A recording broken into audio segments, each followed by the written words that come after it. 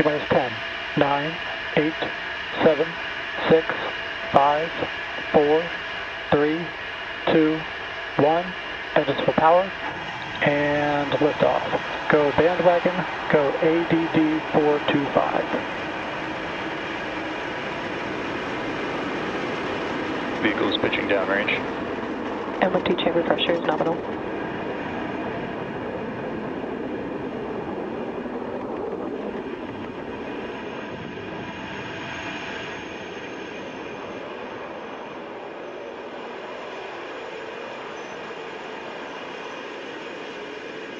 Falcon 9 has lifted off from Space Launch Complex 40 at Cape Canaveral Space Force Station.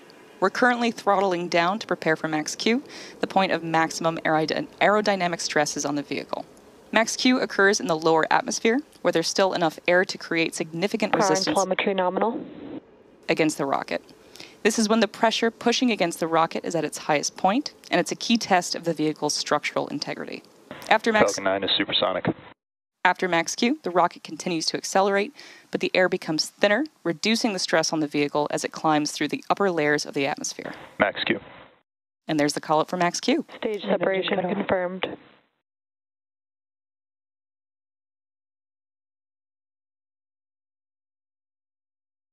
Stage 1 boost back startup. And back startup.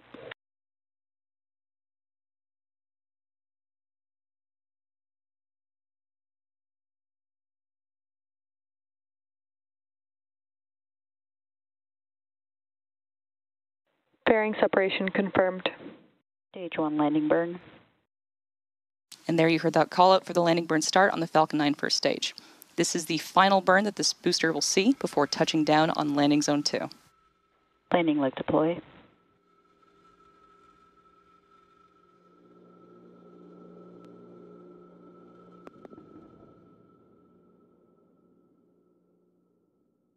Stage 1 landing confirmed.